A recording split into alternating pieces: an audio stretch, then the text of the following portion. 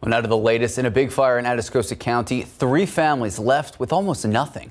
It was a massive fire that happened at J&M Lane near FM 476 in Somerset over the weekend. It left behind a trail of destruction and questions. Stephen Cavazzo spoke to one woman who not only lost her home, but also lost priceless keepsakes. It didn't take long before this small stretch of road became consumed by smoke and fire. Leslie Ramos says she was taking care of her baby when her husband rushed in to tell her a fire had started at a neighboring home. She recalls those first terrifying moments. We go outside and all of a sudden you see just flames going higher and higher.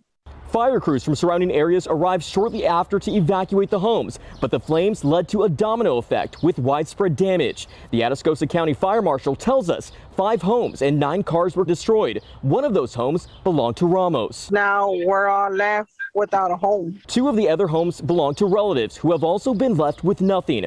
Ramos says her husband's family had lived in the property for decades, and the loss has been devastating. My in-laws, they raised their 9 kids there. They were raising their grandkids there. Ramos says all the belongings, including family photos and priceless keepsakes, were lost.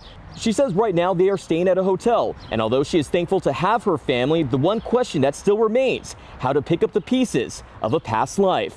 It's just a terrible feeling. Now, Ramos does say that the communities of Poteet and Somerset have come together to show support to her family, and she hopes one day that they can rebuild. Now, the Atascosa County Fire Marshal does tell us that a homeowner nearby was burning trash when a piece got away, and that's how that fire started. The estimated damage is still not known. Stephen Cavazzo's KSAT 12 News.